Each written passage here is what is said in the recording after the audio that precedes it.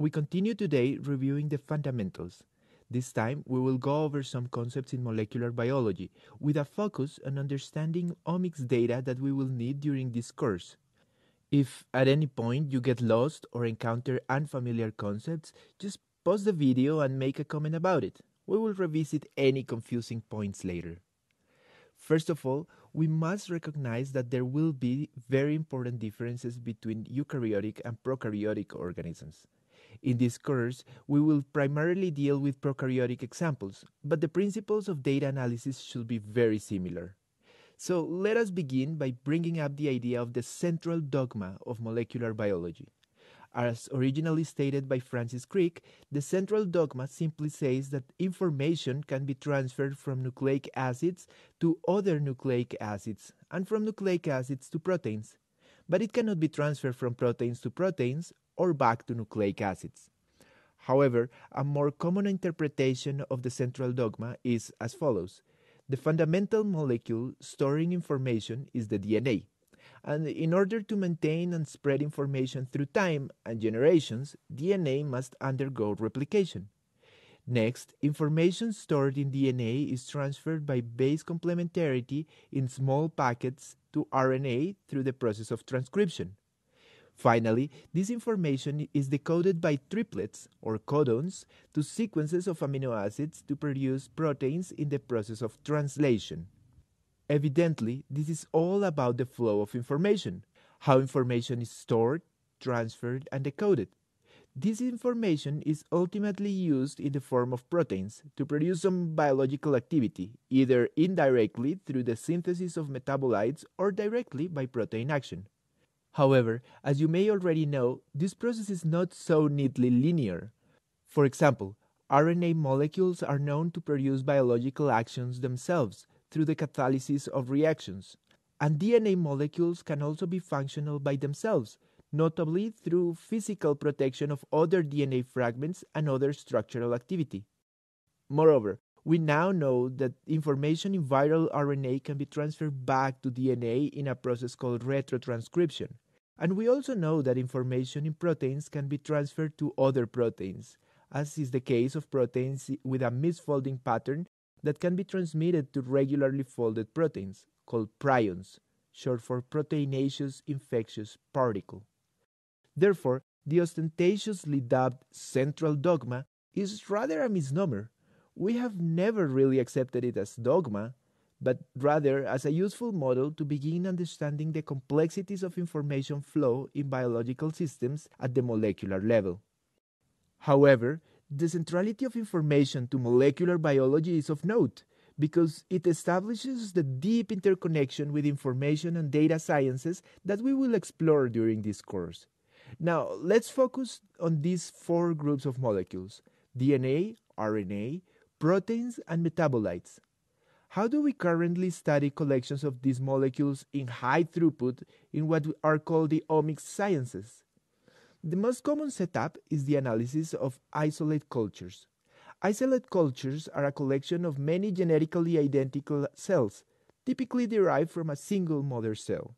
The most common omics techniques applied to isolates are the study of complete genomes, or genomics, the snapshot study of all transcribed RNA at a given time, or transcriptomics, the identification of all proteins expressed at a given time, or proteomics, and the detection of biochemical signatures for all metabolites at a given time, or metabolomics, which is ideally complemented with genetic and/or biochemical studies. Importantly, this type of setup is limited to organisms that we can grow in culture, and there are other alternatives. One is by characterizing single cells, which can be directly extracted from the environments through single-cell genomics, transcriptomics, proteomics, and metabolomics. Another option is trying to characterize entire communities altogether. The studies of all the DNA, transcribed RNA, and expressed proteins from entire communities are called metagenomics, metatranscriptomics, and metaproteomics. Entire communities, including the surrounding milieu, can also be studied through metabolomics. Finally, we can also characterize entire communities using DNA without studying the entire collection, just by focusing on marker genes, and this is called barcoding. These are only some omics techniques. Many others exist, but beware of the uncontrolled growth of unwarranted omics neologisms, sometimes referred to as badomics. Have you encountered any badomics in literature? Share them in the comments. In this course, we'll mostly focus on genomics, metagenomics, barcoding, and transcriptomics, and we will mention some aspects of single-cell genomics and metabolic reconstructions. In fact, we will mostly focus on the analysis of DNA sequence data, so let's dig a little deeper on this one molecule. In a typical prokaryote, DNA is normally organized in a single circular chromosome of about 1 to 5 million base pairs, and oftentimes one or more plasmids of a few thousand base pairs. Do you know any examples of prokaryotes with more than one chromosome? How about linear chromosomes instead of circular ones? If we zoom in, we can find regions of the genome that are transcribed to RNA, called genes. One of the traditional problems in bioinformatics is the prediction of coding regions, or genes, based solely on the DNA sequences. Although this problem is not fully solved yet, we nowadays have highly accurate algorithms for gene prediction, often based on Markov modeling. Most of you are likely very familiar with these concepts, at least in some model organism. Therefore, I'll quickly go through a few concepts just to refresh terminology. Reading frame, each of the 6 ways in which a DNA sequence can be divided in triplets, or codons. Codon table, the specific genetic code followed by the molecular machinery in an organism. Start and stop codon, special codons that indicate the beginning and end of a coding region, respectively. Operon, region of DNA with consecutive genes transcribed together sharing a single promoter. Transcriptional regulation, mechanisms by which cells control the transcription of DNA to RNA. Intergenic region, stretch of DNA located between genes, part of the non-coding DNA. If you are unfamiliar with any of these concepts or feel like you need a refresher, please pause the video and look up any terms you need, or just ask about it in the comments. If you feel confident about all these terms, check out the comments and try to answer any questions others might have. Now, let's review a very special cluster of genes, the ribosomal RNA operon.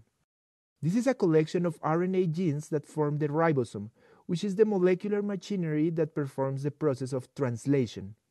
All currently known life forms require ribosomes to produce functional proteins, and both prokaryotes and eukaryotes have ribosomal RNA genes organized in operons.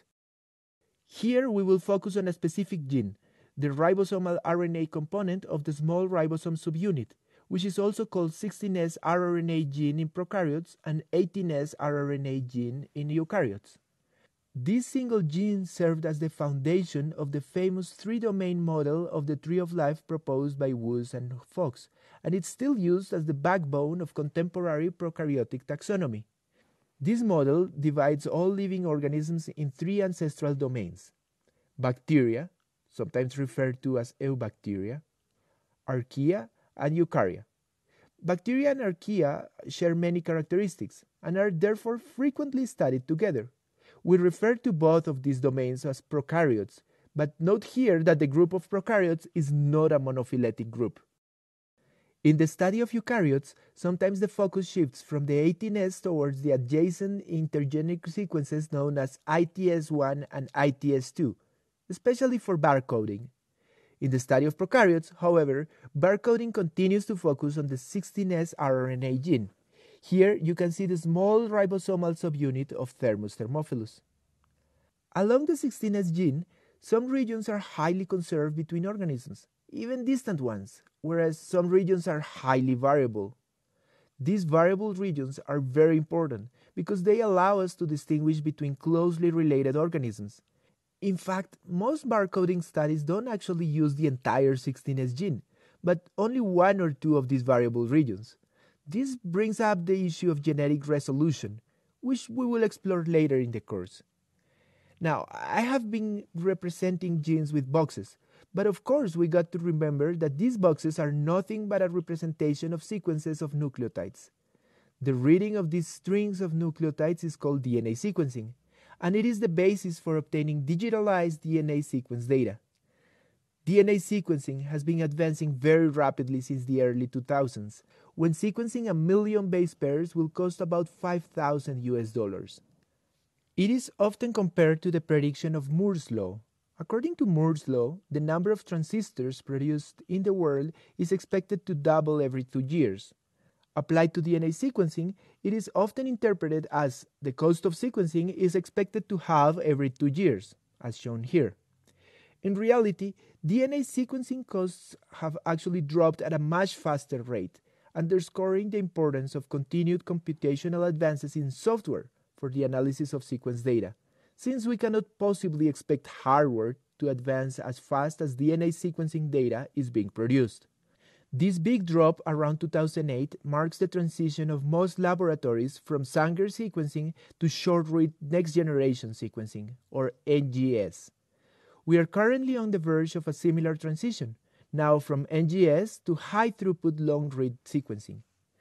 Finally, let's review the two most common strategies to sequence entire genomes or other large fragments of DNA. Traditionally, a common strategy has been to break large molecules of DNA into pieces of intermediate size, or large fragments, and then shear and sequence each of these fragments separately, to then reconstruct them computationally using assembly techniques. In this strategy, the assembly has to deal with a smaller sequence space, therefore improving accuracy and quality. But it also requires significant effort on the laboratory processing of each large fragment separately. A more commonly used strategy nowadays is to simply shear entire genomes into small fragments to be sequenced and then attempt a full assembly. This is called whole genome shotgun and is the basis for most genomics and metagenomics studies. However, we might be able to entirely bypass this whole problem of requiring short fragments soon with the advent of accurate long reads. To recap, we discussed the central dogma of molecular biology as well as the exceptions to it. We talked about the major omics techniques and focused on genomes and genes. We talked in some detail about the ribosomal RNA gene and the 3 domains of life. And we briefly discussed DNA sequencing.